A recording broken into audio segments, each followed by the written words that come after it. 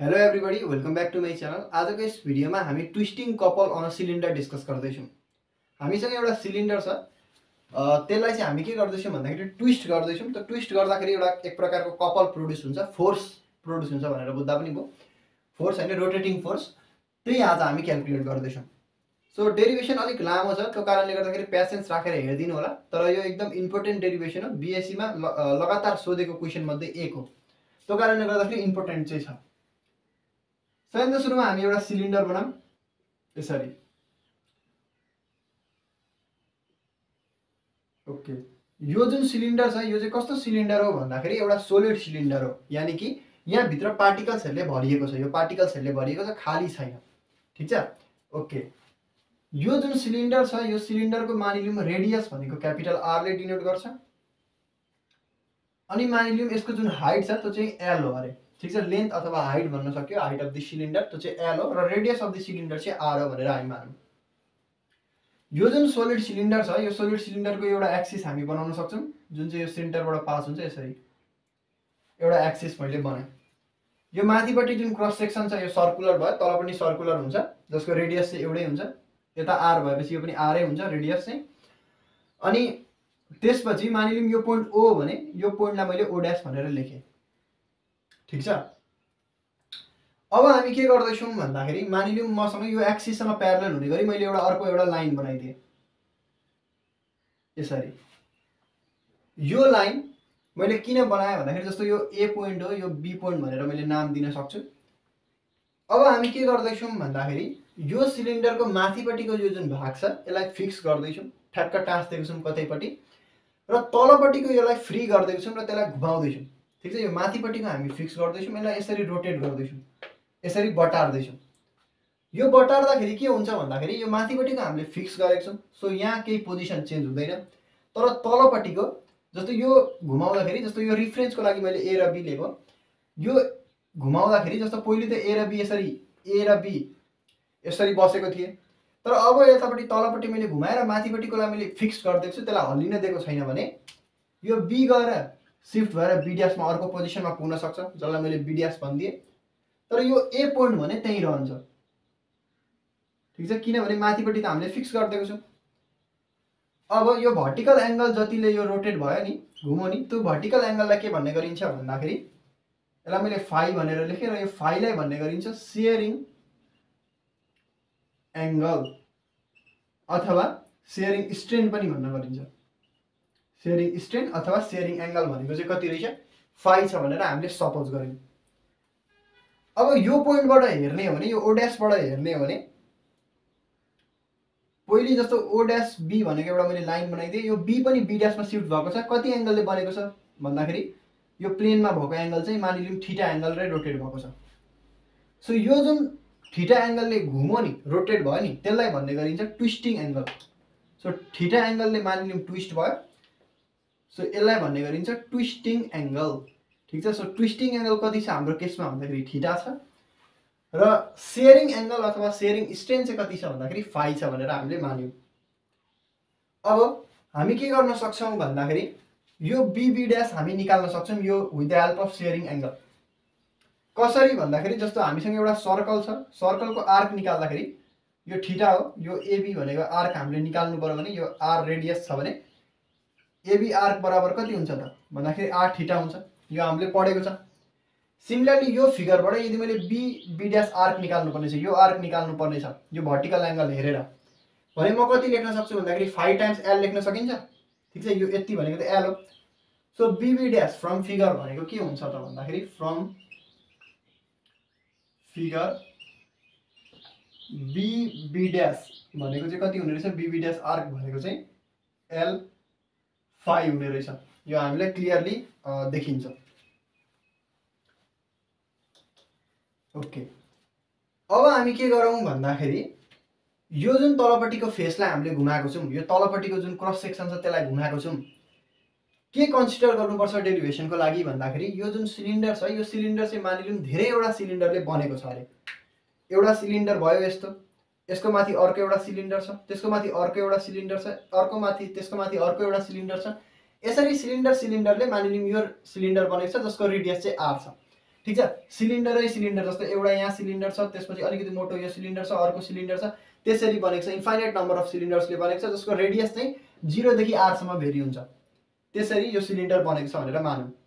त्यस्तै एउटा कुनै सिलिन्डरको चाहिँ यो जुन क्रस सेक्सन छ, यो क्रस सेक्सन चाहिँ यसरी दिन्छ अरे। क्रस सेक्सन त अभियसली सर्कुलर हुन्छ।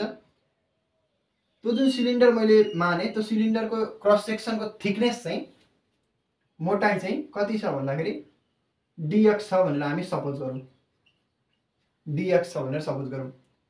त्यो जुन सिलिन्डर यहाँ भित्र भएको एउटा कुनै सिलिन्डर मैले लिए, त्यो सिलिन्डरको रेडियस चाहिँ मानिलिउँ न x छ। ठिक छ, यो पोइन्ट भनेको o ड्यास भयो है। अब जस्तो पोइन्ट b देखि b ड्यास सम्म मुभ गर्दाखेरि त्यो सिलिन्डर सबै सिलिन्डर यहाँ भित्र भएको सबै सिलिन्डर घुम्ने भयो। सो यो पनि अभियसली कुरा हो, यो पनि घुमौँ। b देखि मानिलिउँ b ड्यास पुग्दाखेरि कति एंगलले घुमौँ हामीलाई थाहा छ, यहाँ थीटा एंगलले घुमौँ। त्यो कुरा हामीलाई थाहा छ। यो फिगरबाट पनि हामी b b ड्यास निकालौँ त ल। b b ड्यास आर्क निकाल्नको लागि जस्तो यहाँ x छ, यहाँ थीटा छ, रेडियस भनेको x छ अनि थीटा छ। सो x थीटा हामी लेख्न सक्छौँ। यो हाम्रो इक्वेसन 1 भयो, यो इक्वेसन 2 भयो।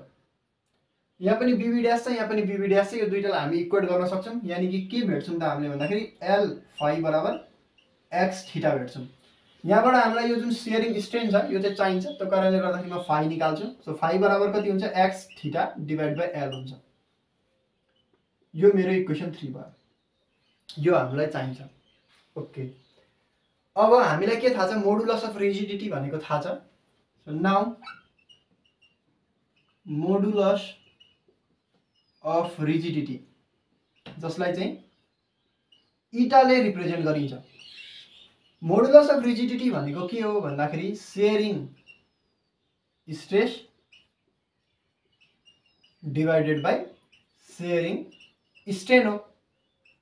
यो फर्मुला त हामीलाई थाहा छ। मोडुलस अफ रिजिडिटी भनेको के हो भन्दाखेरि sharing stress divide by sharing strain. यानी कि इटा बराबर कति हो त भन्दाखेरि सेयरिङ स्ट्रेस त हामीलाई थाहा छैन, त्यसलाई मैले एसएस लेख्दिएँ। तर सेयरिङ स्ट्रेन भनेको कति हो, फाइ। यो कुरा चाहिँ हामीलाई थाहा छ। फर्दर फाइ भनेको हामीले यहाँबाट पनि अब्टेन गरेको छौँ, x theta divide by L हुन्छ। ठिक छ, यो अलिक ठुलो थीटा लेख्दिउँ। यानी कि इटा बराबर कति त भन्दाखेरि यो एल माथिपट्टि गयो, अथवा हामी यसो गर्न सक्छौँ, यसलाई यता ल्याउन सकिन्छ। एक्स डट इटा dot x theta divide by L भनेको सेयरिङ स्ट्रेस भयो। ठिक छ, यो सेयरिङ स्ट्रेस के को लागि हो भन्दाखेरि यो फेसको लागि मात्रै भयो। फेरि यो सिलिन्डर जसको चाहिँ फेस यति छ त्यसको लागि मात्रै भयो। यो एउटा पार्टिकुलर सिलिन्डरको लागि भने यो पुरैको लागि त भएन नि, त्यसको लागि त हामीले इन्टिग्रेट गर्नु पर्यो। सो यो भयो sharing stress on this face. अब हामी सेयरिङ स्ट्रेसपछि फोर्स हामीले निकाल्नु पर्ने हुन्छ। और यो सेयरिङ स्ट्रेस भयो। सेयरिङ स्ट्रेस हामीलाई थाहा छ, स्ट्रेस भनेको फोर्स पर युनिट एरिया भयो। सो सेयरिङ स्ट्रेस भनेको के हुन्छ त भन्दाखेरि sharing force on this face भनेर हामीले लेख्न सक्छौँ। On this face area of this cylinder divide by area, यही फेसको एरिया भनेको चाहिँ कति हुँदो रहेछ भन्दाखेरि एक्स थीटा इटा डिवाइड बाइ एल हुँदो रहेछ। यानी कि सेयरिङ फोर्स भनेको कति हुने रहेछ भन्दाखेरि एक्स थीटा इटा divide by L into area. अब एरियाको कुरा गर्नु पर्दाखेरि यो एरिया कति हुन्छ त हामीलाई थाहा छ। एरिया भनेको के हो, पेरिमिटर टाइम्स थिकनेस हो। पेरिमिटर भनेको यो सर्कलको भनेको 2 पाइ एक्स हुन्छ र थिकनेस त हामीलाई दिएकै छ dx। यहाँ x छ, यहाँ x छ, हामी मल्टिप्लाई गरेर एक्स स्क्वायर लेख्न सक्छौँ। सुरुमा मैले 2 पाइ लेखिदिएँ, त्यसपछि इटा लेखिदिएँ, त्यसपछि theta लेखिदिएँ divide by L x square dx हामी लेख्न सक्छौँ। ठिक छ, यो के भयो, जुन फोर्स लागिरहेको छ यो फेस एरियामा त्यो हामीले निकाल्यौँ। अब हामीलाई फोर्स चाहिएको होइन, बिकज हामी यहाँ रोटेट गर्दैछौँ, हामीलाई मोमेन्ट चाहिएको। मोमेन्ट हामी क्यालकुलेट गरौँ ल। यो अगाडिको मैले मेटाइदिएँ। ठिक छ, डेरिभेसन त्यस्तो गाह्रो त छैन। ओके, तर अलिकति लोजिकल चाहिँ छ। So moment of this force, यो फोर्समा मोमेन्ट कति लागिरहेछ। ठिक छ, अब मोमेन्ट निकाल्दाखेरि चाहिँ हामीलाई एक्सिस पनि चाहियो। एबाउट एक्सिस, कुन एक्सिसको एबाउट घुमाउँदैछौँ भन्दाखेरि ओ ड्यास हो। ओ ड्यास मोमेन्ट कति हुन्छ, यो मोमेन्ट भनेको यो सानो सिलिन्डरको लागि मात्रै हो। त्यो कारणले गर्दाखेरि मैले डी टाउ लेख्न सक्छु यसलाई। डी टाउ बराबर चाहिँ हामी कति लेख्न सक्छौँ भन्दाखेरि मोमेन्ट भनेको फोर्स टाइम डिस्टेन्स भयो। फोर्स त यति छ 2 पाइ इटा theta x square dx divide by L भनेको यति फोर्स भयो। अब डिस्टेन्सको कुरा गर्नु पर्दाखेरि एक्सिसबाट यो रोटेट गर्दैखेरिको डिस्टेन्स एक्स हो, त्यो कारणले गर्दाखेरि एक्स लेख्ने। यो सबै कुरा मैले यहाँ मेटाइदिएँ। ओके, यो गर्दाखेरि कति हुन्छ, यहाँ एक्स स्क्वायर छ, यहाँ एक्स छ, सो एक्स क्यूब भइदिन्छ 2 पाई इटा theta x cube divide dx divide by L हामी लेख्न सक्छौँ। यो चाहिँ के भयो भन्दाखेरि यो चाहिँ मोमेन्ट भयो, यो फोर्स एबाउट दिस फेस, यो फेसको लागि मात्रै, यो सिलिन्डरको लागि मात्रै। तर यहाँ त के छ भन्दाखेरि सिलिन्डरहरू त इन्फाइनाइटवटा छ जसको रेडियस चाहिँ 0 देखि r सम्म भेरी हुन्छ। सो मैले के गर्नु पर्यो भन्दाखेरि टोटल मोमेन्ट, जसलाई चाहिँ हामी टोटल कपल भन्न सक्छौँ, ट्विस्टिङ कपल भन्न सक्छौँ, of force about वाइओ wide about oh dash कति हुन्छ त भन्दाखेरि त्यसलाई इन्टिग्रेट गर्नु पर्यो सिलिन्डरको निकाल्नको लागि। इन्टिग्रेट हामीले कहाँदेखि गर्नु पर्यो भन्दाखेरि 0 देखि r सम्म गर्नु पर्यो, ठिक छ। r सम्म रेडियस छ र मैले के कन्सिडर गरेको छु भन्दाखेरि सिलिन्डर चाहिँ 0 रेडियसदेखि लिएर r सम्मको रेडियस भएको सिलिन्डर्सहरू छन्, त्यसरी हामीले बनाएको छौँ। 2 पाई इटा theta by L x cube dx भयो हैन, सबै मैले मेटाइदिएँ। 2 पाई इटा थीटा डिवाइड बाई एल यो त कन्स्टेन्ट भयो। एक्स क्यूबको इन्टिग्रेसन भनेको एक्स को पावर 4 भयो divide by 4 O R O हैन, यो 0 हो। भ्यालु हाल्दिएपछि 2 पाई इटा थीटा डिवाइड बाई एल अनि यतापट्टि r को पावर 4 डिवाइड बाई 4 हुन्छ। 2 1 जा 2 2 2 जा 4 यानी कि रिजल्ट कति आउँछ भन्दाखेरि पाई इटा थीटा r को पावर 4 डिवाइड बाई 2l आउँछ। यो हाम्रो रिक्वायर्ड रिजल्ट भयो। यो टोटल मोमेन्ट भयो। यो सानो मोमेन्टलाई हामीले डी टाउ लेख्दियौँ, यतापट्टि यसलाई टाउ लेख्न सक्यो। टाउ बराबर कति हुँदो रहेछ त भन्दाखेरि यति हुँदो रहेछ। यदि यतापट्टि हेर्ने हो भने यो पाई भनेको 3.14 कन्स्टेन्ट भयो, मोडुलस अफ रिजिडिटी कन्स्टेन्ट हुन्छ, r को पावर 4 r भनेको रेडियस हो, एउटा पार्टिकुलर सिलिन्डर हेर्दाखेरि यो पनि कन्स्टेन्ट भयो, l पनि लेन्थ भयो, त्यो पनि कन्स्टेन्ट हुन्छ एउटा सिलिन्डरको लागि, 2 त नम्बर भयो कन्स्टेन्ट भयो। यो थीटा भनेको चाहिँ हामीले कति एंगलले ट्विस्ट गर्यौं त्यो एंगल हो, त्यो कारणले गर्दाखेरि यो चाहिँ चेन्ज हुन सक्छ। सबै कन्स्टेन्टलाई मैले c ले डिनोट गर्दिए, c थीटा लेख्दिए, वेयर यो c भनेको चाहिँ के हो भन्दाखेरि पाई इटा r को पावर 4 डिवाइड बाई 2l भयो। यो c लाई के भन्ने गरिन्छ भन्दाखेरि टोर्सनल रिजिडिटी भन्ने गरिन्छ, टोर्सनल रिजिडिटी, ठीक छ। र टाउ बराबर कति हुँदो रहेछ, c थीटा हुँदो रहेछ, र c भनेको के रहेछ, टोर्सनल रिजिडिटी रहेछ, जसको भ्यालु चाहिँ पाई इटा r को पावर 4 डिवाइड बाई 2l हुँदो रहेछ। आज हामी यही अब्टेन गर्दैछौँ। ओके, सो ट्विस्टिङ कपल कति हुँदो रहेछ भन्दाखेरि टाउ बराबर c थीटा हुँदो रहेछ, c भनेको चाहिँ यति त्यसको भ्यालु हुँदो रहेछ।